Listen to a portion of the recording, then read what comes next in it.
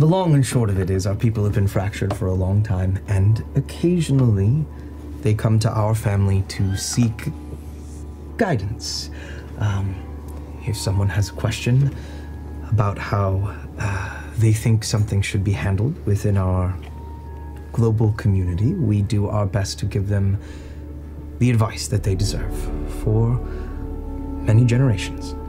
Which is why, when I was talking with Donato, it was important to be a little more worldly. And apparently we're not the first. In fact, we're kind of late bloomers when it comes to taking this trek, but... This is news to me. As it was to me, too. So I didn't have to sneak away. Oh, I think you did. I think Mom and Dad wanted to keep us there as long as they could.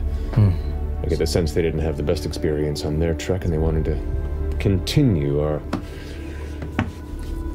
containment. So, you ran away from a family of generations of oracles, is what you're saying? Yeah. It's amazing that they didn't see it coming. Yes. No one sees the future. We just have generations of family wisdom. Let's call them very respected opinions.